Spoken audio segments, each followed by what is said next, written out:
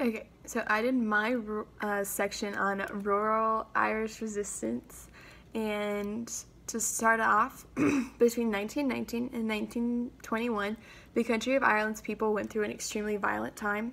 This was also known generally as the Anglo-Irish War.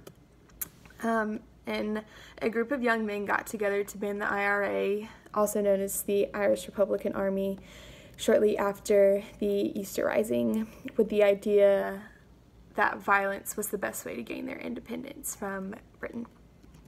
So, to start, the Easter Rising was caused by Irish Republicans when they banded together to get rid of British rule in Ireland. And just some facts about the Easter Rising. The Easter Rising was actually supposed to be worldwide, but there were many mishaps that led it to just being confined to Dublin. So the British government had found out about their uprising, and 3 days before the attack actually began, Sir Roger Casement, an Irish nationalist, was arrested and for putting up arms against the British in rebellion. And on April 29th, after a week of explosive fighting with the Easter Uprising at the beginning, the Irish were bombarded with British artillery, and they finally surrendered in Dublin.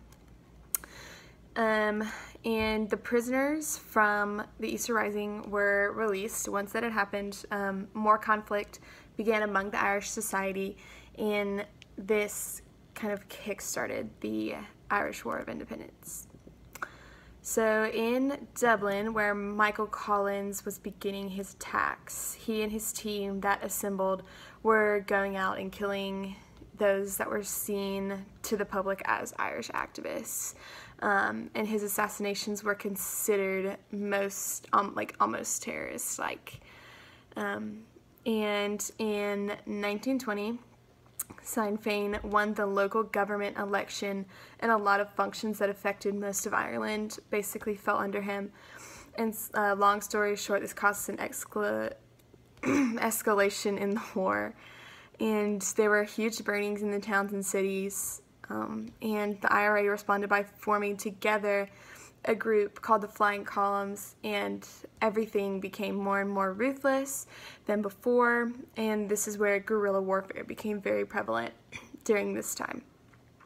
So as the war went on, for about a year, the British and the Irish were able to come to some kind of agreement for a treaty, and the fighting was eventually brought to an end by July 1921. And the Irish rural resistance was very violent, really all between the differences between the Irish and Great Britain and their disputes among Irish's independence. And finally, again, that fighting came to an end in July of 1921.